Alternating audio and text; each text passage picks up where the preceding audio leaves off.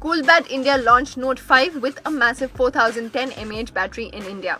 The metal unibody dual SIM Coolpad Note 5 smartphone has a 5.5-inch Full HD display with 2.5D curved glass.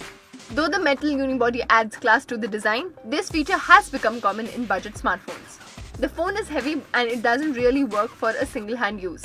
The phone runs Android 6.0 Marshmallow and is powered by octa-core Snapdragon 617 processor. It is coupled with Adreno 405 GPU and 4GB of RAM.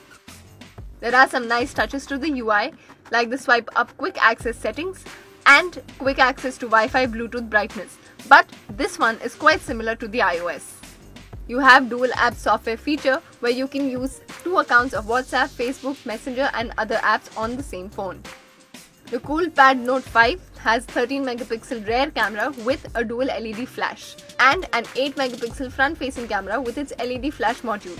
It also has a smart beautification feature and you can make GIFs through this camera.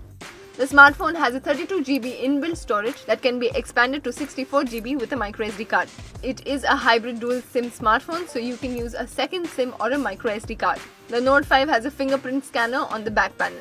You can unlock the smartphone, click a picture, etc. The Coolpad Note 5 supports all 4G bands in India and supports 4G VoLTE as well.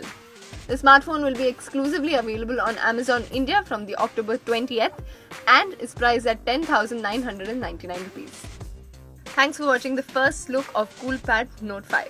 Don't forget to like our video and follow us on Facebook and Twitter at Gadgets360.